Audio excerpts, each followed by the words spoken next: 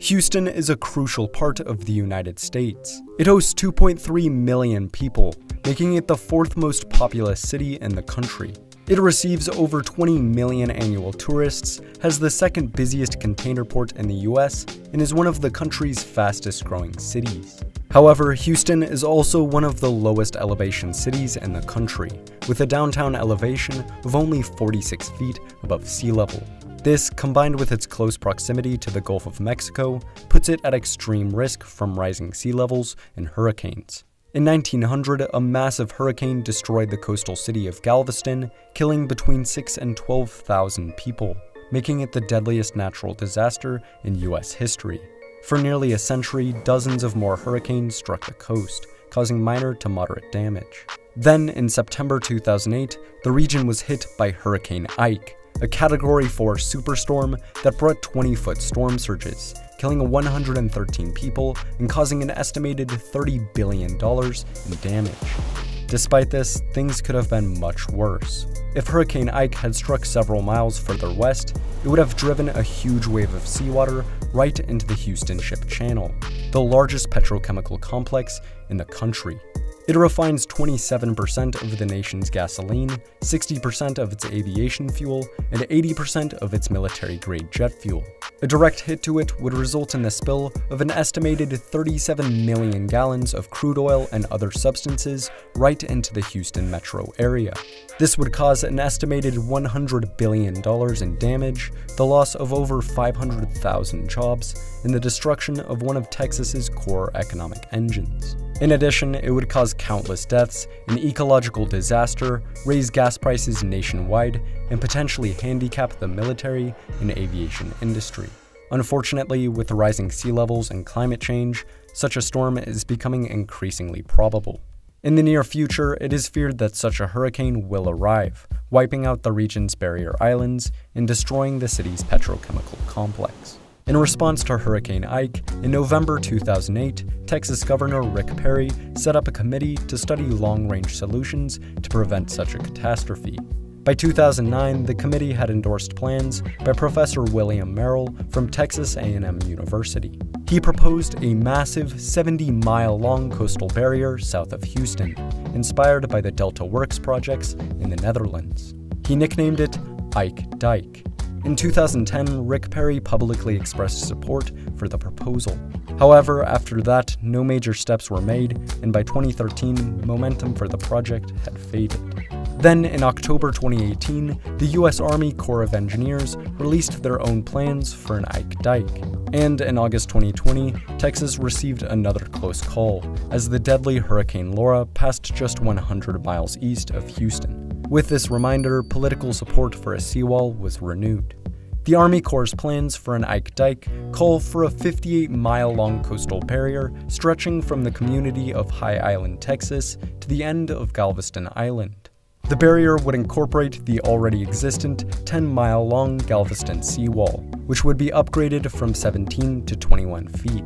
On each side of it would be 43 miles of dual sand dunes, rising 12 and 14 feet above sea level, in addition to 250 feet of new reclaimed beach areas along the coast. These beaches and dunes would require an estimated 39 million cubic yards of sand and would be designed to blend in with the surrounding environment. To secure the entrance of Galveston Bay, Ike Dike would have two 650 feet wide deep draft navigation gates. These are inspired by the Maasland Carrying Gate in the Netherlands, which protects the city of Rotterdam from floods. On each side of the main gates, there would also be 15 vertical lift gates, which would rise and lower depending on the level of storm surge. Combined, all these structures would form the first layer of defense, the coastal spine. Off the coast, there would be even more safeguards. To protect the city of Galveston, there would be an 18-mile-long ring barrier system surrounding the city, featuring flood walls, gates, and levees. Further inland, there would be gates at the entrances of Clear Lake and Dickinson Bay to prevent water from flowing into inland neighborhoods. Lastly, non-structural improvements would be made along the western coast of Galveston Bay, such as home elevations and floodproofing. Together, all of these structures and improvements would cost an estimated $26.2 billion and would take 12 to 20 years to construct. If realized, Ike Dike would provide some major benefits for the region. First of all, by reducing coastal damage, it would save an estimated $2.3 billion annually, possibly paying for itself in less than a decade. In addition, it would likely save hundreds, if not thousands, of lives. Moreover, by protecting the petrochemical plants surrounding the Houston Ship Channel, it would prevent an ecological disaster, secure supply chains, and guard national security. Lastly, the project would serve as a feat of engineering. The largest coastal protection project in world history, proving that the United States is ready to tackle climate change. Unfortunately though, Ike Dike would also come with a long list of issues. First of all, $26 billion is no small fee. Critics believe the project is too expensive to justify, and even if it's worth it, collecting the money will be very difficult. Moreover, the dike's construction could harm the environment. It would disrupt local fish and oyster populations while reducing water flow between the Gulf of Mexico and Galveston Bay by up to 10%. In addition, residents have complained that the coastal dunes would block off views of the Gulf of Mexico, tanking property values. Furthermore, the navigation gates would affect shipping traffic. The entrance to Galveston Bay is one of the busiest waterways in the world. The construction of huge gates across it would impede or congest shipping traffic for several years. Another fear is that the project would not fully succeed. A report from Texas A&M warns that the Army Corps' plans are not large enough, and that flooding of the coastline would still occur. To solve this problem, it's been recommended that Ike Dike be extended in both directions and inland, to prevent water from flowing around it. Lastly, the dike would only protect Houston from storm surges, and not any of the torrential rainfall that come with hurricanes. Hurricane Harvey in 2017, which is tied as the costliest hurricane in US history, created $125 billion in damage around the Houston metro area. Not from a storm surge, but mostly from rainfall-induced floods.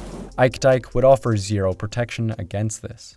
Despite its issues, the Ike Dike would still be incredibly beneficial for the region, with President Joe Biden having endorsed a $2 trillion national infrastructure plan. Hopes are high that the federal government will supply funds for the project. In May 2021, the Texas legislature passed a bill to help pay for the project's construction. And as of July 2021, the Army Corps is continuing work on their plans, which they hope to present to Congress in the coming months. What do you think? Is the Ike Dike a good idea? Let's talk about it in the comments below. If you enjoyed this video, it would be amazing if you like and subscribe for more videos very similar to this one. Thanks for watching, and see you next time.